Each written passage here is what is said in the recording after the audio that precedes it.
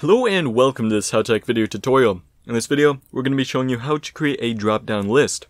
So I'm just going to get started with creating a new sheet here, just to get some of this stuff out of the way.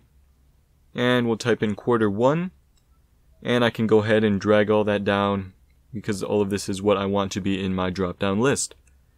So then, we just select it all, right-click it, and we can define a name for that.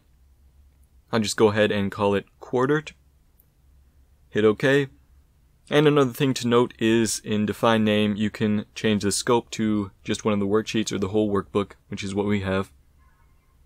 And we right click down here, or rather we go to the data tab, hit data validation, and we can allow a list only here. And we want the source to be equal to quarter. Hit OK. And there it all is. We can just simply pick one there, drag it all down, and we can pick one for each of these, which is very convenient, especially if you have other things, or if you wanted maybe some sort of survey or had a quiz which had set answers that a student could choose. This has been a HowTech video tutorial. Please like, subscribe, comment, and thank you for watching.